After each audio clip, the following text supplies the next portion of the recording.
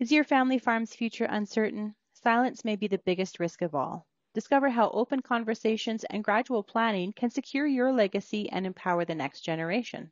Don't wait, start the dialogue today. Learn more and download a transition planning checklist at fcc.ca/knowledge.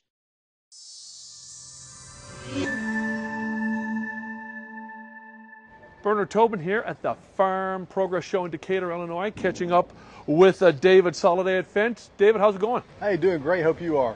Hey, a big launch here today, lots of new products. Hey, you're standing in front of the 1000 Gen 4 series. Tell us about it.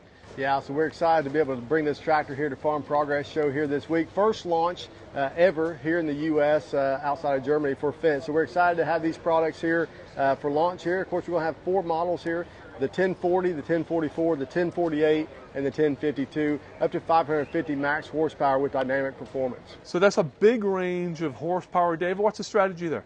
Yeah, so offering this horsepower segment to a lot of different customers as well. I just saw you pan across. You also saw our favorite 926. Maybe we can talk about that one too here as well. Got a little story about that one.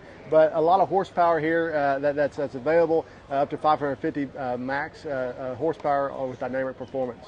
Now, you talked a lot about the lighting package here, David. Tell us about that. Yeah, so that's something new that we're offered here on our Fendt 1000 Gen 4 as well. Up to 120,000 plus lumens available on these new tractors. As you can see, the cab looks a lot different. They're also controlled by pods as well, so you're going to control different lights for different areas as well. If you're pulling a grain cart, for example, and you want to turn off lights so you're not blinding the combine operator, you're able to do that. Then hit a mirror button where you're able to swatch that at the headlands and be able to flip those around a push of a button as well. So very customizable as well, and up to 67% more lighting out of these compared to previous models as well. You spent a lot of time this morning talking about adaptive power. Tell us about that. Yeah, so adaptive power is something new that we're introducing with this 1000 Gen 4. And it's something where you're able to adjust horsepower down. So not all implements can handle the horsepower that some of these 550 horsepower tractors can do. So you're able to adjust that horsepower in the cab. So let's say you need a 400 horsepower 1040, for example. You can hit the button and it'll bring the horsepower down.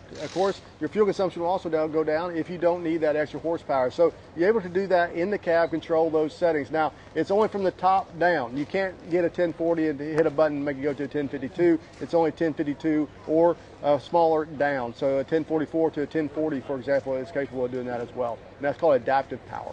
David, tell us where these tractors fit on the farm. I know you've got a range of horsepower here. Yeah, so a big range of horsepower. That's why we have my metric dual tractor here that you see behind me. We also have a row crop tire version here as well, and that's why we wanted to bring both options here. Of course, row crop we can get with a Vario Gen tire and pressure inflation system. So you're able to control the tire pressure when you're in the cab, and it's different for the field versus the road as well, which also leads to compaction control as well, and also increase your yields as well with on the row crop version. Metric is also an option that we see out here as well, so wanted to include this as well. This is a versatile tractor, so you're able to do a lot of different things with this tractor as well.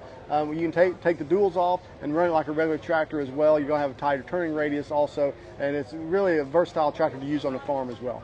Dave, what about availability when a farmer is going to be able to get their hands on it? Yeah, hey, price page is open September 1st, and the first tractors will start arriving third quarter of 2026. Great stuff, David. I always appreciate you making time for Real Agriculture.